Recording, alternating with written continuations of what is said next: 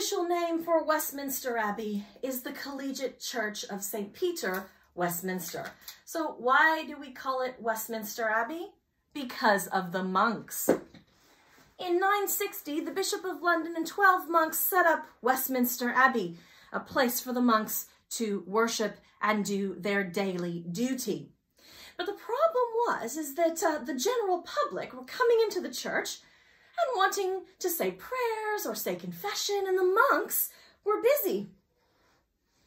And they got very irritated. So Edward the Confessor in the 11th century, that's the 1000s or the thousands, he set up a separate little church right next to Westminster Abbey for the general public. You got to keep the kids happy, right?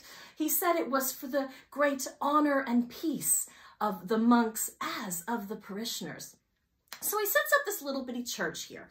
Now the second church on that site is the one that we see today. So if we come around the corner here, Westminster Abbey, this large church, this tiny little church right here is St. Margaret's Church, and it is quite beautiful. In fact, the architecture that we see today dates back to when it was finished in 1523.